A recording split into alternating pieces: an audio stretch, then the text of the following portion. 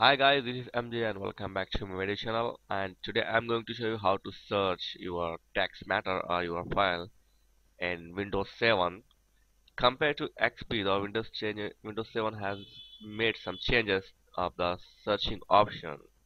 So let's start. Let's see how it works. Before you searching anything, just do some changes. Go to Start and click on Control Panel, and then click Appearance and Personalizations. Here, go to Folder option. Click on that.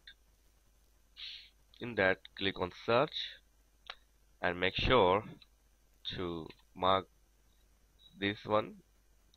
First one, always search file names and content, and then include subfolders, find partial, use natural language, choose the index, and include system direction. You need to mark these all things before you're going to search anything. Okay. After this, just say apply and click OK. After you close this, hold the Windows key and press F button. Remember the key Windows F, Windows key and F. Okay, I got the search option here. If I want to search the construction and click that, it will search your desktop first. And if you want to customize this, and if you want to search in particular folder or particular file, you have option here: libraries, computers, and custom. I will take custom, and I got this all the drives which I have in my computer. So I will take this one computer. I will extend it, and here the drive.